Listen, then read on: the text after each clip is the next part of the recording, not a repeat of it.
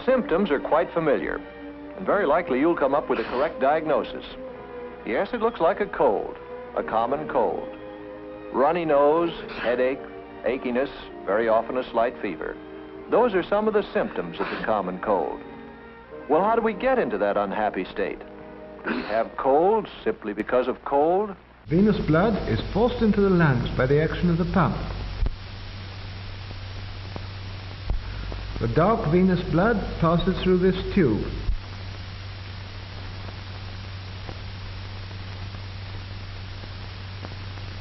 In the lungs, it takes up oxygen and becomes arterial blood. Our body is just like a little country that has been invaded by an enemy army.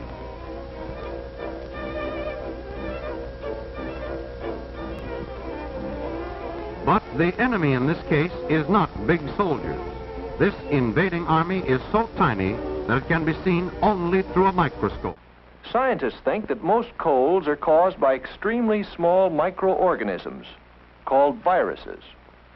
Viruses, and there are many different kinds of them, can be scattered with each particle of saliva and mucus.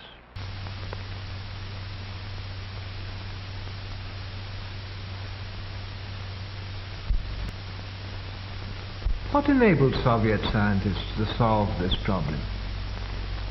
Long ago, science established the fact that animal organs and tissues, isolated from the whole organism, can be maintained in a living state. A communicable disease is one which can be caught from someone else. This means that the germs have to leave the body of a sick person and enter the body of one who is well.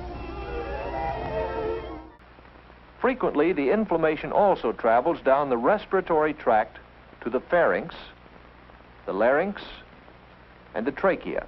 Your throat feels sore and your voice is husky. It travels to the bronchi. You have a bad cough.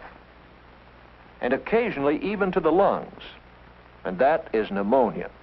These are painful complications, and they often take a long time to clear up. Bellows distend the lungs and fill them with air.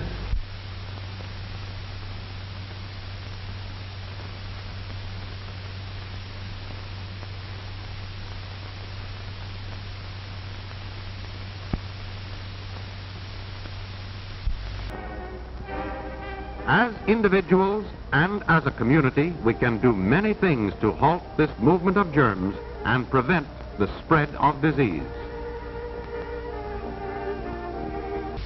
And for this purpose, blood is introduced into the cardiac vessels.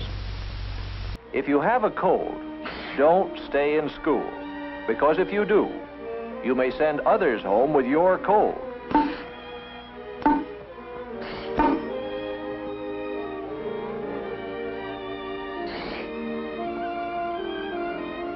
If you have a cold, stay home. Stay in bed.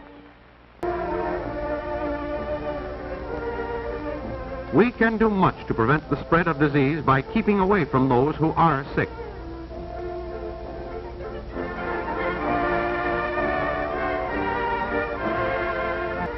And plenty of rest, at least 8 hours of sleep every night.